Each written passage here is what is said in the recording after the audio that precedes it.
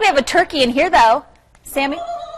That is Samantha Boatman right there, in case you're wondering. All right, also joining us this morning, Chef Mark Estee is back to tell us a little bit about some upcoming events. In particular, we're talking about Girl Farm Dinner. What is that all about? So Wendy Baroli and Jill Heaton run a great farm out in right here in Reno, and they raise some heritage, the only USDA certified heritage Berkshire pigs in the whole entire region.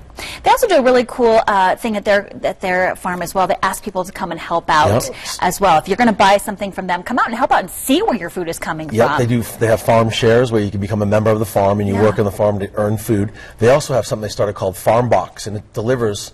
It's every other week right now, and in the summertime it goes every week. But you can sign up and not have to be a member of the farm. You can sign up and they bring food to you. Well, they have greenhouses, they grow produce, they have lamb, beef, pork. To your door. They're so absolutely amazing. Yeah, and get your kids out there too and check out and see where your food is coming from, which I love. It's so important. All right, holidays are coming up. A lot of people are talking. Let's talk first about Thanksgiving and you know, maybe some help with some sides, offering up some help with sides. Yes, so provisions this week we're going to launch kind of our holiday special season, which will run this week all the way through January 2nd. And there'll be kale salad, cauliflower, prime rib, cioppino starter kits, a lot of different pies and cakes and cookies, all done in a special way where you can pre-order them, come in, pick them up, you can pull up curbside, we'll deliver them right out to your car, and you're off to the races. Love that. Also, people are already talking about Christmas and what to do for gifts or otherwise, whatever the holiday may be, Hanukkah, etc., but you're looking for some things to give. And you guys have got some, putting a little bit of packets together, some sweets as well. You know, Terry up in the store has done a really good job. You can come in and build your own gift basket. If you need a quick gift basket, you come in,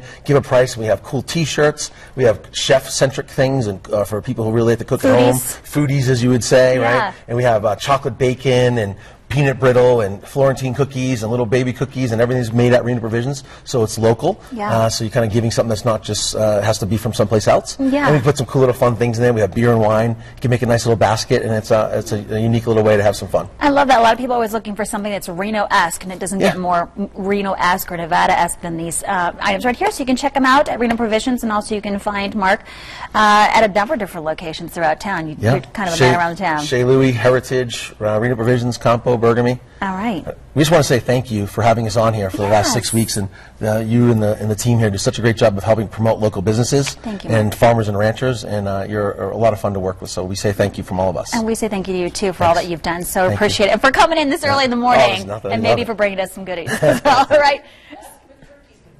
Can turkeys fly, Mark? Not over 25 miles per hour.